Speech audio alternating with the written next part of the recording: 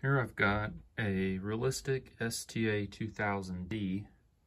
This one came in with blown output transistors. And I've replaced those transistors, but what's happening is it's still going into protection.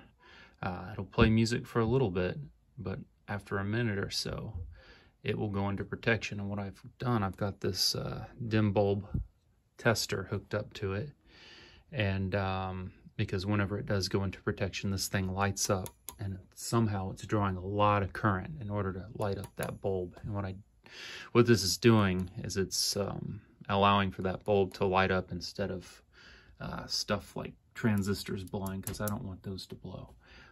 So what we're gonna do, I'm gonna start it up and let's see if we can narrow down what's happening.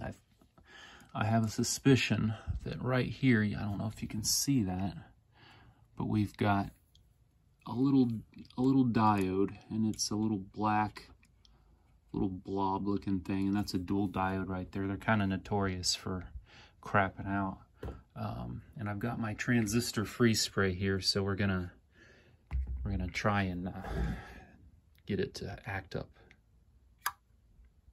All right, so we have a problem. Right now the bulb is just lighting, it's not going dim. So what I'm gonna do, I'm gonna spray that diode.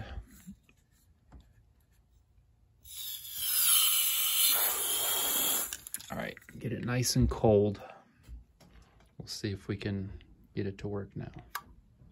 Okay, so now the bulb is dimming. And once that diode warms up, it's coming out of protection.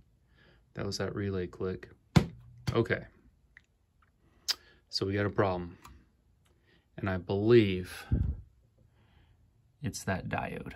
So stay tuned. I'm gonna swap that out and see if we can get this thing playing.